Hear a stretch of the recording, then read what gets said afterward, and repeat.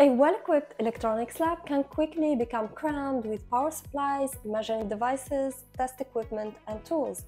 But imagine having one compact, versatile device for almost all your tasks.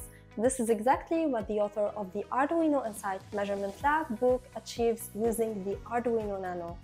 The book guides you through creating a PC interface that transforms the Arduino Nano into a powerful tool for measurement and control. From digital voltmeters and oscilloscope to signal generators and frequency controllers, this book covers it all.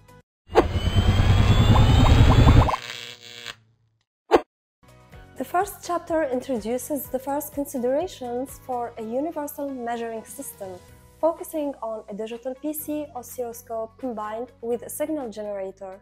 It discusses the choice of the controller, the Arduino Nano, and the necessary supply voltage configurations. In Chapter 2, you'll find regular Arduino sketches that help you test various inputs and outputs. This section familiarizes you with typical measurement methods and examines how fast the controller can work with them. Chapter 3 addresses the limitations of Arduino sketches for real-time tasks.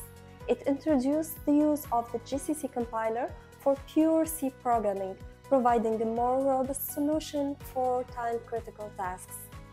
Introducing the MSR, Measure, Control, Regulate interface. The next chapter expands the capabilities of the Arduino Nano. It includes functions like a dual-channel oscilloscope, switchable time axis, trigger functions, DDS sign generators, and adjustable voltage sources. Chapter 5 explores the additional capabilities of the Arduino Nano, utilizing more ports, analog inputs, and timers. It aims to maximize the potential of the MSR lab without needing extra hardware. Chapter 6 presents typical examples of what can be achieved with the compact measurement lab.